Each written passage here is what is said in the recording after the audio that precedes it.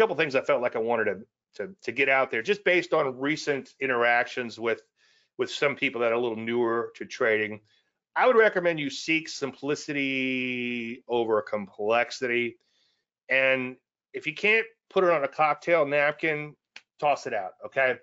And correct me if I'm wrong, but I'm pretty sure I could probably draw you that TFM 10% system on a cocktail napkin. I could probably draw a TKO on a cocktail napkin or anything else. And this is pretty much my entire methodology in a nutshell. And sometimes, especially like if I'm speaking overseas, which I haven't done in a while, COVID kind of mucked everything up. It's kind of funny coming out of COVID. My phone was ringing again. Like everybody was so gung ho. Like we're gonna get you in. We're gonna do all this stuff. And I don't know. I did a lot of that too. It's like I look back at some of the things I said I was gonna do, and I did some of them, but not a lot. Life gets in the way, I guess. But usually, for some reason, I don't know why it has to do with overseas, but I'll put up a chart with like 1,000 indicators on it, and I'll say, well, if you understand this, you understand my methodology. And people will get their cameras out and take pictures of it. And I'm like, this is a joke, okay? Then I'll show them persistent pullbacks, TKOs, things of that nature. But this is the entire methodology in a nutshell. For the most part, except for a few little patterns here and there, I trade pullbacks. And you want to make sure you get an entry, put a stop in, your IPT gets hit, initial profit target that is, and then you trail that stop higher on the remainder of the shares. That's pretty much it. Now, keep it simple again. This was a hot IPO, and it just kind of came public, died out, and then it took off and pulled back. And that's it, okay? And then the entry was here, stop was here, initial profit target was there. So it's a hot IPO, first steep retracement. And that one took off nicely. Unfortunately, it went up 200 or 300% or whatever. That's fortunately, but then it imploded, which is fine. And it stopped. It turned out to be a decent trade. We talked about it last week. You can check that out. But the drawdown was abysmal on this one, even after taking partial profits. But the point I'm trying to make is keep it super simple when it comes to your methodology. And as Linda's going to be at this seminar. That's going to be cool to see her again. But as Linda Rasky says, all you need is one pattern to be successful. And I agree. You just need one setup, and that's all you need. And John's here tonight.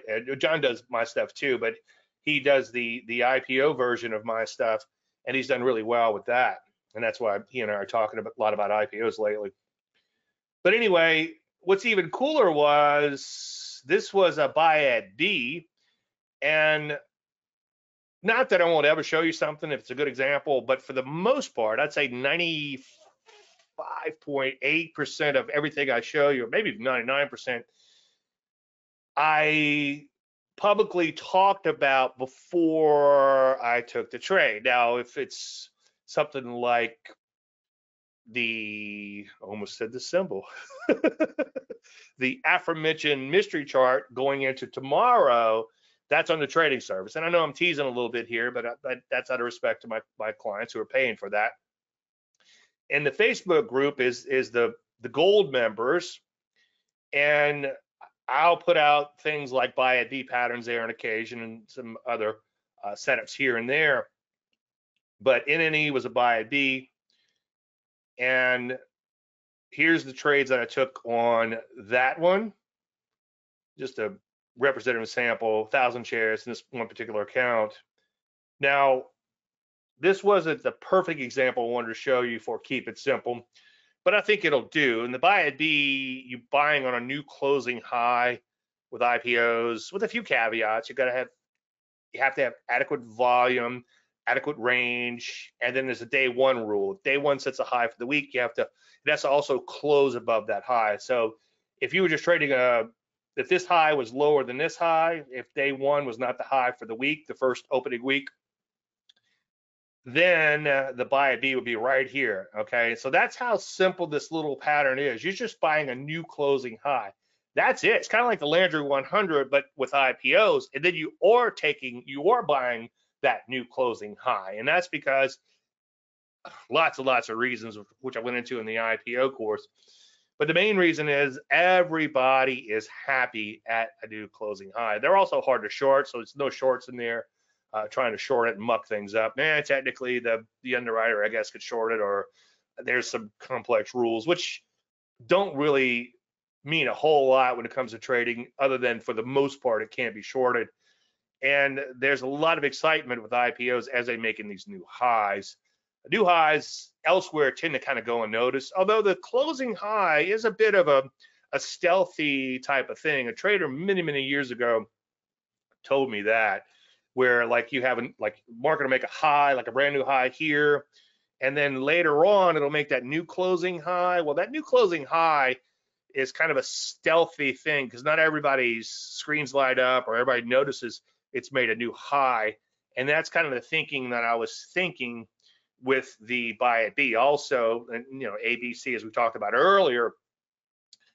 But the other thinking is if this IPO is going to take off, it's going to make a new closing high first. By the way, and this is something I was putting out in the Facebook group, I think earlier this week, I was doing my IPO analysis, and I was shocked at how many IPOs came public on day one and just died out and never took out that day one high. That simple little rule in and of itself will save you a lot of money when trading IPOs. But anyway, the new buy was on this day here, and the next day I took a 2-point profit on that, which percentage-wise that's huge. So it was $1,000. Now you'll notice that I did let this come back in on me a little bit. And what I was trying to do is I was trying to survive to see if this thing just kind of whipsawed right back in. I would almost prefer, I mean, it's a lot of fun when you get an IPO and the next day, next morning you're taking profits. That's a lot of fun. And I love doing that, don't get me wrong. But I'd much prefer that if they would take their time and then hit that IPT, initial profit target, and then consolidate or whatever, and then slowly take off, and then I'm in it for a long time. It's fun when you get in these bottle rocket sort of moves, so to speak, as I've discussed before, but a lot of times they're hard for the market to sustain them. But anyway, the buy was there, and I flipped out half my shares. Now, technically, I should have been at break even, so shame on me. And I guess I wasn't watching the percentage loss or the money loss, so I did give up 345 on the second loaf. But net over 2 days, that's $655. Do the math on that. That's $82,255 thereabouts. If you could do that every 2 days, which I know you can't, but it's fun to do. My wife's like, "What's that thing you do?" It's like annualizing. Yeah. So if you could make $100 a day, that's 25 grand a year. If you can make $400 a day, that's 100 grand a year in the markets. Now, easier said than done, but it's something to respect for sure. Like that's nothing to sneeze at, making $650 over a couple of days. And it did turn into above all trends, but hey, next got a little walking around money, ready for another trade.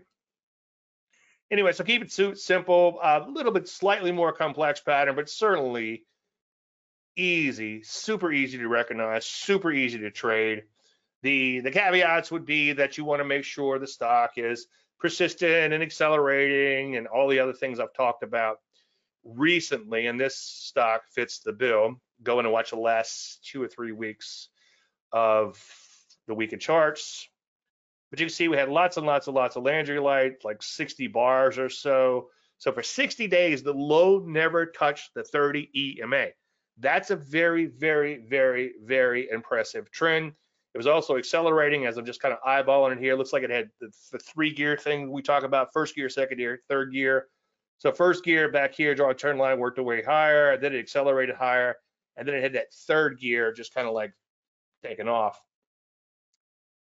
Anyway, so the whole pattern for the, what do I call it now? Landry light pullbacks. Used to call it kiss ma, ma, goodbye. Now I call it Landry light pullback. So if you are reading the Layman's Guide to Trading Stocks, by the way, if you want a free copy of that, davelandry.com/free-book. Check the comments below. I think I have it in the link, and I'll give you a free copy if you want.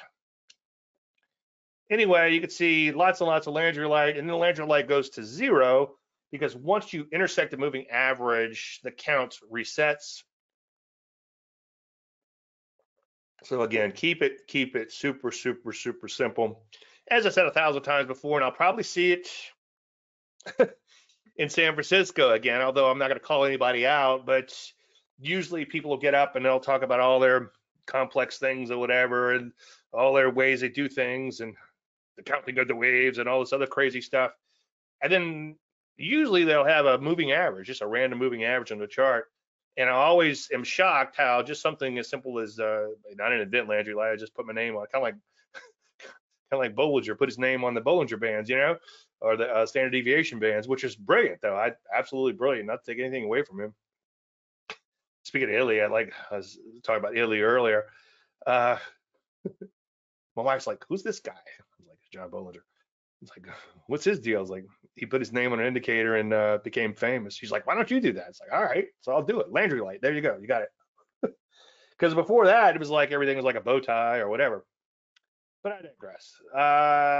Just something it doesn't have to be my simple stuff. There's other simple stuff out there, but really simple pattern. This didn't turn into mother all winners. I think it was just like it took off. It's another one of those bottle rocket things. Took off and then came back in, unfortunately.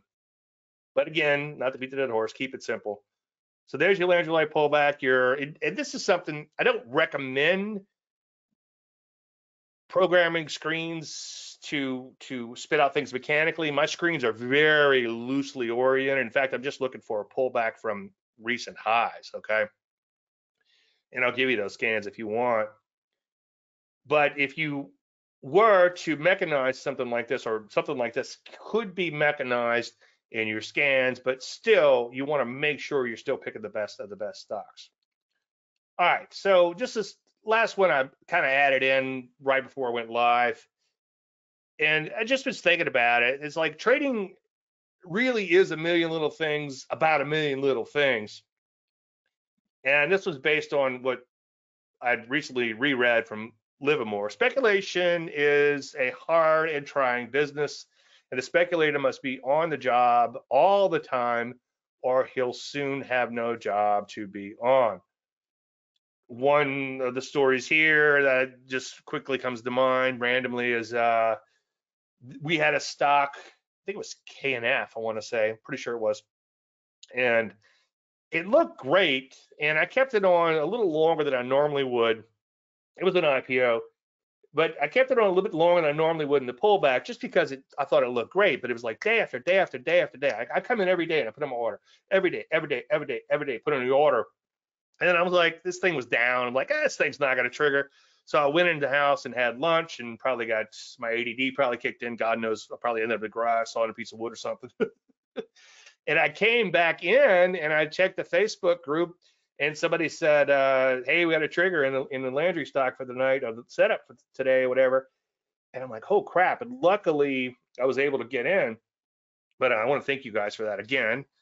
And I could have easily missed a big winner. And if I'd have missed that big winner, I'd have been pissed off. So it's a lot of details, and I'm the antithesis, easy for me to say, of a lot of the crap out there, a lot of the guys out there making it look easy. Because if I ever make it look easy, please call me on it. I mean, at times it can be, don't get me wrong.